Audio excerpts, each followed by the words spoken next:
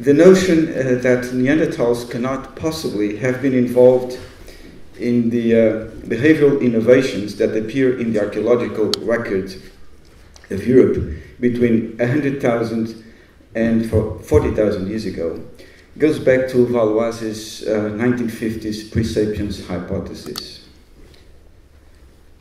Under the phrenological assumption that intelligence can be inferred from the size and shape of the bumps in people's heads, recent formulations of the hypothesis advocate that modern humans made the symbolic artifacts and advanced technology seen in the later Middle and earliest Upper Paleolithic of Europe. Since the collapse of the putative Aurignacian Chateaubriandian interstratifications at Grotte des Fées, Le Piage, and Roc de Combe, this argument has mainly rested on one of two empirical propositions. One is that the modern human-made Aurignacian is the first true evidence of behavioral modernity and arrived in Europe much earlier than hitherto thought.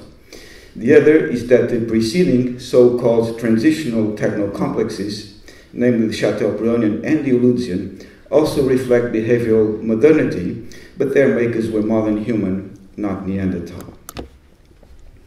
Over the last few years, support for these claims has come from the presence of modern human fossils at Kenskeven prior to 41.5 Ka, association of modern human fossils with the Eulunzian at Grotta del Cavallo since 45 Ka, the dating of the Aurignacian to as early as 43.5 Ka at Geisenklösterle and Willendorf II, the dating of the Aurignacian's Middle Eastern source, the Achmarian, to as early as 46-49 Ka at Kabara, the association of the Achmarian's predecessor, the Emiran or IUP, with modern humans prior to 46 Ka at Xarakil, and the direct dating to 55 Ka of a modern human cranium from Manot Cave. If true, such findings would counter the 36.5 radiocarbon or 41.5 Ka calendar horizon for the time of contact in Europe that, based on the primacy of stratigraphy principle, we proposed 20 years ago. However, where the chronology of the Achmarian and the Central European Aurignacian is concerned, we recently showed elsewhere that errors of assemblage definition, sample association, and stratigraphic interpretation underpin these claims. Not disputing that the fossils from Kenskeven, Cavallo, Xarakil, and Manot are modern, even though the doubt is legitimate for some, we argue here that similar problems plague their dating. At Kenskeven, the earliest of the dates obtained for the deposit overlying the level whence the fossil reportedly comes does not establish its minimum age. As this is a torrential deposit, the result of stratigraphic significance is the youngest, which tells us that the accumulation occurred no earlier and possibly much later than 31.5 Ka. Therefore, the only real age constraint for the fossil is the maximum of 35 Ka provided by samples from the underlying levels. This assumes the stratigraphic integrity of the sequence, but Stone 2 refits that cut across major stratigraphic boundaries challenge the assumption, and the poor quality of the excavation work further questions the notion that the fossil can be dated by association. At Grotta del Cavallo, the argument is that two deciduous teeth hitherto thought to be Neanderthal are A. modern and B. genuinely associated with Eulunzian lithics and ornamental shells directly dated to 43-44 Ka. This argument rests on the integrity of the sequence, supported by a photo of the site's stratification. However, rather than being representative of the 1963-64 excavation trench, this cross-section only concerns its northwest corner, where, in the excavator's own words, the most complete and most intact stratigraphic series could be observed. Elsewhere, namely along the opposite wall, the sequence was affected by a major disturbance feature traversing it all the way down to the Mousterian. Such post-depositional disturbance explains the numerous anomalies apparent in the composition of the artifact assemblages, namely Dentalium, Columbella, and Cyclope shell ornaments reported in 1963 from Mousterian layer F, Dufour bladelets and carinated scrapers in Ulluzian layer E, Lunates in layer D, initially ascribed to the Ulluzian but shown to be Aurignacian by Patricia Joya's 1980 study of the layer's lithics. Early epigravettian shoulder points and directly dated Cyclope ornament documenting occupation of the site during the last glacial maximum, a time interval supposedly not represented in the sequence. The two supposedly Ulluzian teeth from Cavallo come from this 1963-64 trench. Therefore, neither the stone tools nor the dated samples found alongside can be used to date them by association. These fossils provide no support for modern human presence in Europe 45 Ka, and whether they are modern or Neanderthal is of no relevance for the question of who made the Ulluzian. Based on new dates for Xarakil, Bosch et al. Have placed 43 Ka, the site's Achmarian, and the now lost fossil from level 16, Egbert. The preceding IUP would have ended 45 Ka, the date for level 22, thereby setting a minimum age for the fragmentary maxilla from level 25, Etheroruda. In fact, these results span the 37 to 44 Ka interval and do so in no internal stratigraphic order. Bosch et al.'s study used shellfish samples, but the previous study using ornamental mollusk shell placed the same boundaries several millennia later.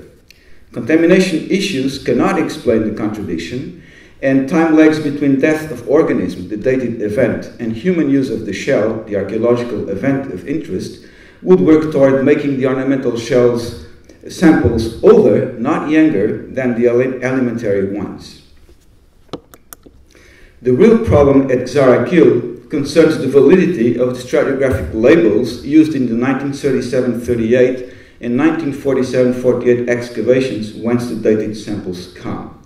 Williams and Bergman's 2010 Paleorien study of the stone tool assemblages from the upper part of the sequence concluded that the excavator's field units cut across the site's real stratigraphy. So you can see their table of correspondence and how that translates in terms of the stratigraphy on the right. Williams and Bergman reconstruct a sequence featuring a significant dip to the south, while the excavator's nodes show broadly horizontal field unit boundaries. Since there is no reason to think that a similar dip did not characterize the stratification further down in the sequence, it comes as no surprise that each of the IUP to Achmarian levels 15 to 24 contain a mixture of material from both periods. This is borne out by the dates and corroborated by the presence, uniquely at Xarakil, of Levallois coarse and debitage products in the Achmarian and of Eluard points in the IUP. In this context, no Bayesian modeling based on stratigraphic depth is possible, and the only conclusion these dating projects warrant is that regardless of the samplers assigned culture stratigraphic provenience, no ornamental use of the shells of marine gastropods is documented at Xarakil before 41.5 Ka. A corollary is that the abundant ornamental shell collection from the IUP levels is likely to be made up mostly, if not entirely, of material of actual Achmarian age. The same must therefore apply to IUP levels GHI of the southern Turkish site of Uchazla, which feature a similar spread of charcoal dates.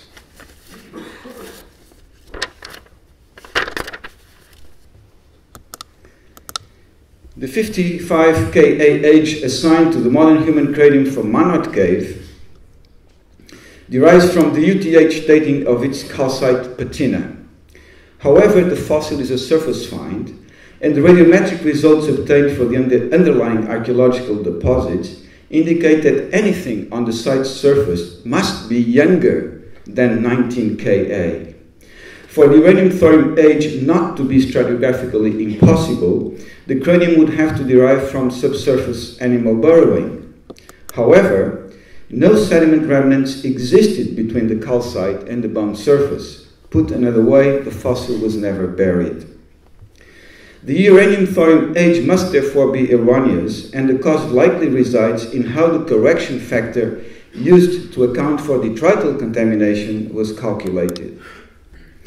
The Manot study used a 1.75 plus or minus 0.15 correction, which is the average and standard error of a number of measurements made on several of the cave's other speleothemes. However, because detrital contamination can vary at intrasite and even intrasample level, the proper descriptor of the dispersion of values around the average is standard deviation, and the corresponding uncertainty has to be propagated to the calculation of the date. Doing this, we obtain for the Manot cranium's calcite patina uranium-thorium age a 95% probability interval of 0 to 100 Ka.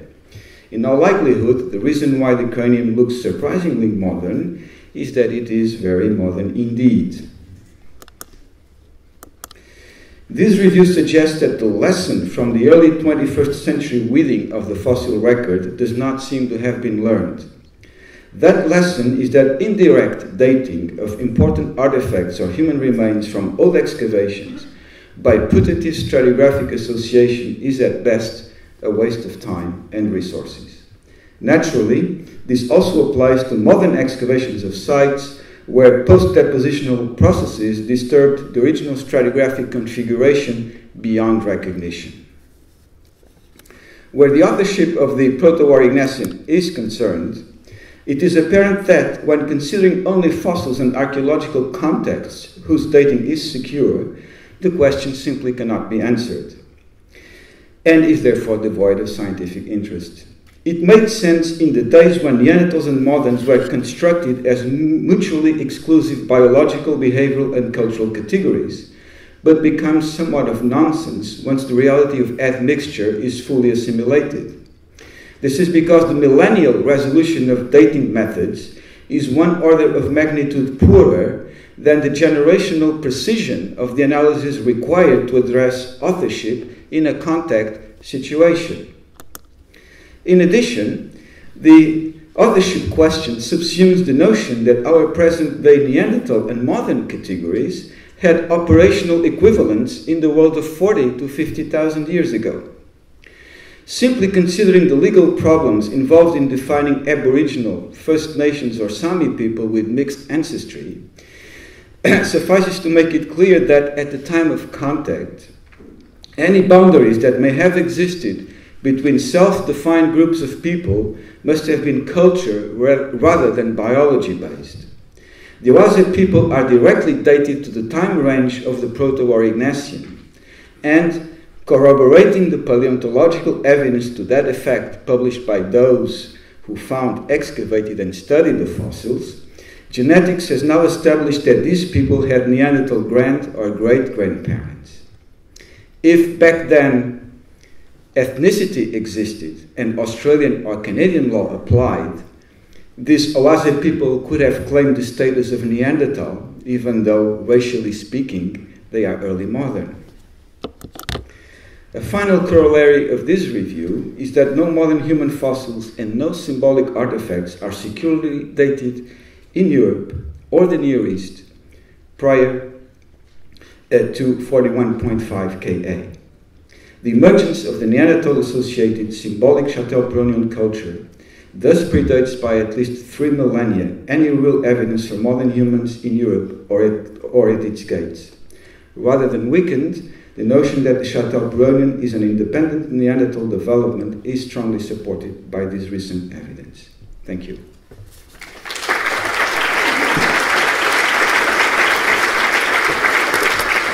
Thank you. That's a great talk. Thank you very much. Questions? Yes, over there in the corner. I think the microphone, if you can just wait a second for the microphone. Well, My name is Joao. I published the skull of Menot. I would like to tell you one thing. First of all, you presented the dating of Menot in a very biased way, I would say. And I would like to say, and I take the responsibility to distribute to all of the people over here a letter that we submitted to Nature about the dating. We got a letter and we wrote a detailed reply about the dating of Menot's skull. And I can assure you that the dating of Menot's skull is very extremely accurate. We used three different methods, basically, not the way that it was presented here, but basically we used three different methods to calculate what we call the correction factor, and in order to overcome many problems regarding the dating of the skull, and we did it over and over again, and there is a lot of new data that we can bring, and yeah, okay. No, I just want to make a comment. Oh, well. I just make a comment and say that regardless of what has been said about the dating of an skull, I can assure you that it's 55,000 years old skull. That's all. Thank you. Am I supposed to answer? Well, I think it was just a comment. So, okay. I mean, please, if you have a response, then yeah. No, I think the challenge at Menot is to explain how a 55,000-year-old cranium can be sitting on the floor of a cave whose deposit is sealed by a flowstone dated to 19,000 years ago, under which a very coherent sequence of results establishes the deposition of the deposits themselves between 40-something and 30,000. So where does this 55,000-year-old skull come from? Is the question that needs to be answered. And I stand by the criticism concerning the calculation of the correction factor. Thank you. Joao, a brief one. In the list of sites that you presented as false evidence for modern humans in Western Eurasia before, say, 42, 43,000, you listed billions of. Yes. I did not catch the reason why you reject this. Well, it's explained in my 2013 paper, but I can briefly summarize. It's very simply put at Willendorf, the level that was published, the argument for the Aurignacian dating so far back in time concerns the refit made between one item from the new excavations and stuff from the old excavations. This refit proves that the excavators that separated by 100 years worked in pretty much the same area, but in terms of defining the assemblage are meaningless because you can have that little bladelet mounted on that core in sites in Africa dated 2 million years ago, or in sites in the Bronze Age dated to 3,000 years ago. So that does not prove the Aurignacianness of the assemblage excavated in the recent excavations. Moreover, if you look at the spatial distribution of the new radiocarbon results of Willendorf 2, you will see that towards the northern end of the trench, two levels dated at 38, 39 uncalibrated and at 34 uncalibrated, which are well separated in the area of Philip Nix's new excavations, come in direct contact towards the trench opened by Paul Azets already back in the 1990s. And it is, and this area was excavated as a single level in the old excavations where all the Aurignacian artifacts come from. So Philip's hypothesis is that his one refit represents Aurignacian across the entire site. My hypothesis is that the Aurignacian artifacts from the old excavations come from the area towards Paul Hazard's trench, where you have these 34,000 uncalibrated radiocarbon dates, which fit the nature of the artifacts themselves. Okay, but your hypothesis, can I just ask hypothetical than his hypothesis? No, it is not, because everywhere around Willendorf, those artifacts date to no older than 34,000. So again, the challenge here is to explain, for those who believe in that study, how come you have at Willendorf exactly the same thing that you find 20 kilometers away 7,000 years before? I mean, that's the explanation I've been waiting to hear and hasn't been forthcoming, to my knowledge. Can I just Thank say you. one sentence? Just before you say no more. Yeah, one sentence. Okay, just to say, you gave a similarly biased account of the Kent's candidate. Thank you. I'm sure that we'll have lots of discussions over lunch. Thank you very much indeed.